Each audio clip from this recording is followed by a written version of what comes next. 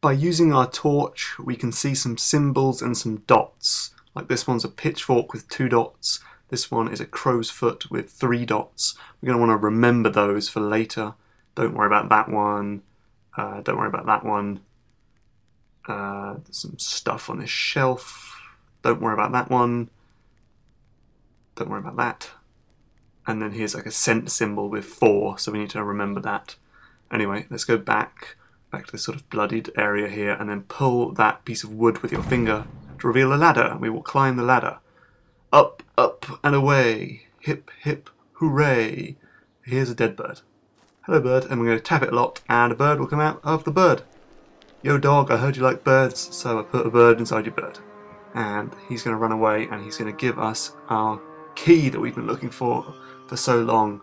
And then, just like the babies and the flame, we're going to drag the key with one finger, move the screen with the other, and take it all the way back to the gate.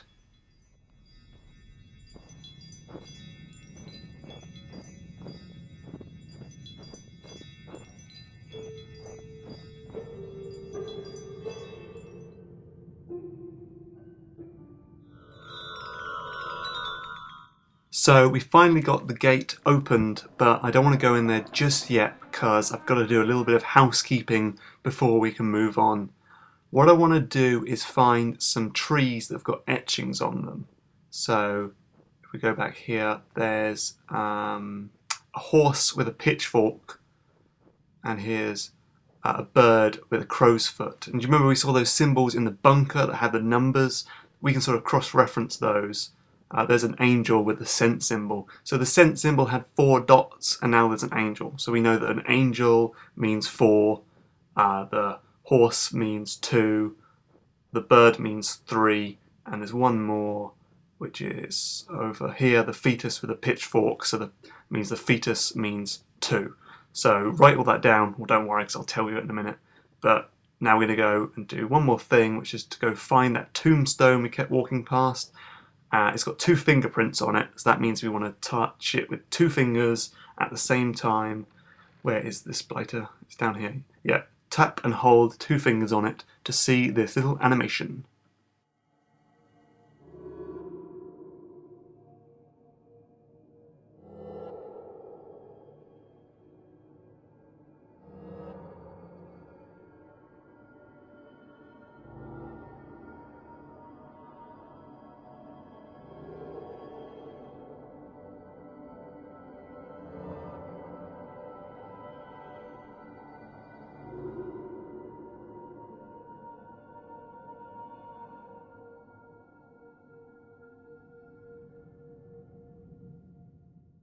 Okay, now we've got everything we need to know to complete the game, so let's go back to the graveyard, or whatever it is, and go through this gate.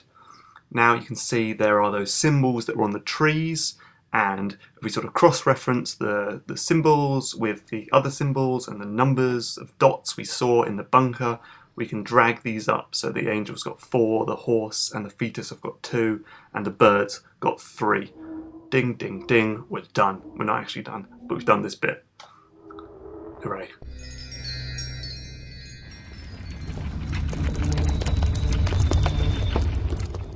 Okay, now we're going to use those arrows we just saw on the tombstone thing to spin this church. So we're going to spin it round once, all the way around left. Make sure you see that little symbol of the goat flash, that means you've done it. Now we're going to go around right, 2 times left,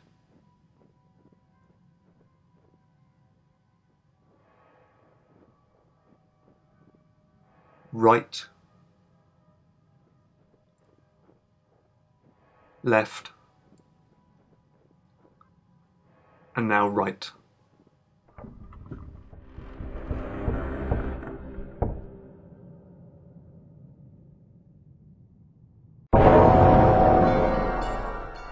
This bit's pretty easy.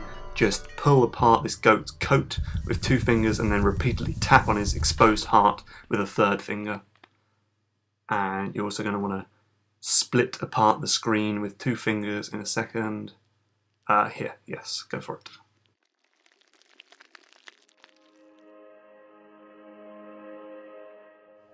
Just tap near all the crystal bits to smash them.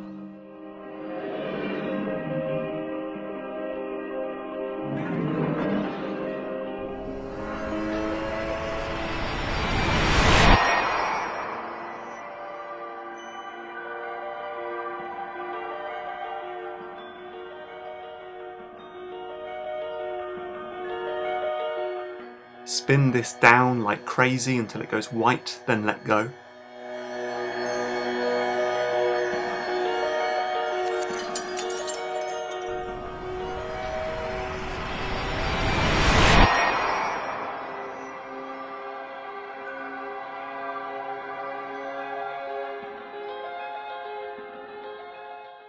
Tap these constellations in the order of the number of stars there are in each one.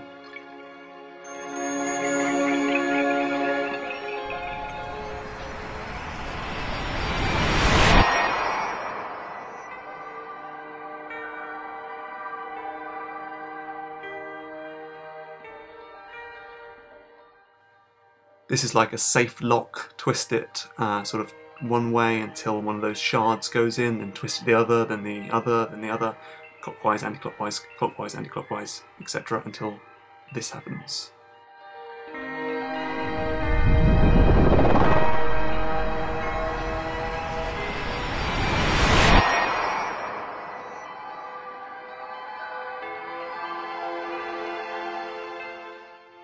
Just spin this goat head left until it goes down to a little triangle and comes back again.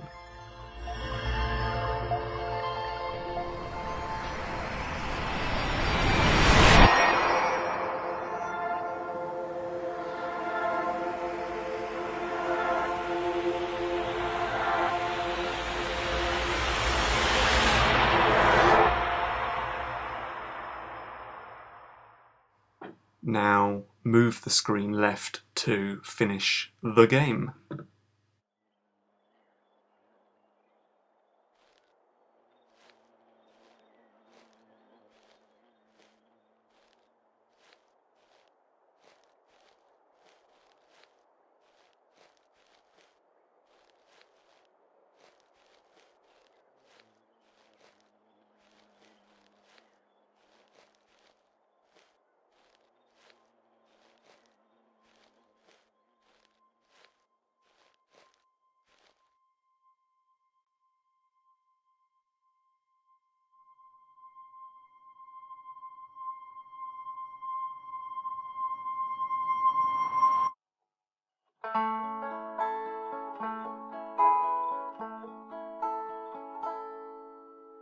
Oh, the joy, I can see the light.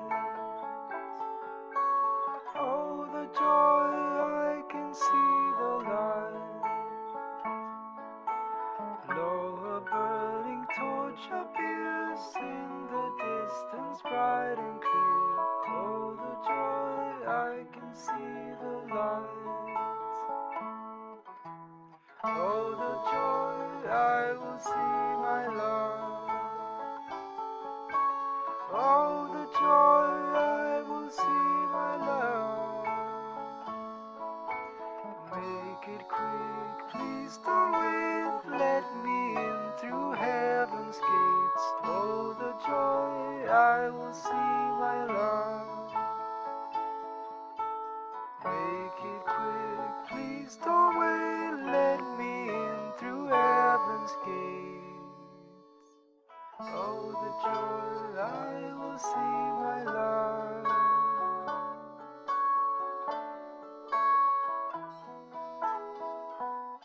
Congratulations, you finished Year Walk, but the adventure is not over yet, actually. We've still got a little bit more to do. You're going to get these sort of crazy cryptic messages now, and they're going to allude to something called the Companion. That is the Year Walk Companion app that you can get on the App Store for your iPhone and iPad.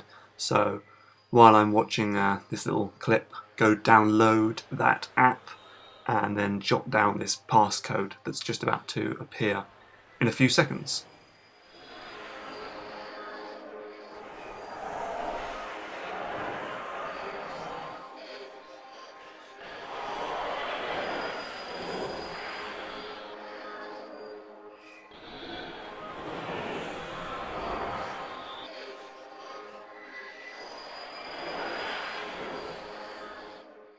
1894. That is the thing you're going to want to remember. Okay, let's close this and go open the Year Walk companion app.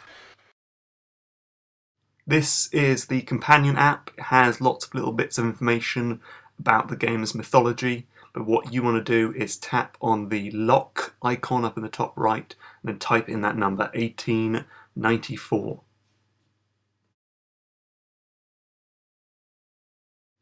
Now we've got this diary of all these notes about the game.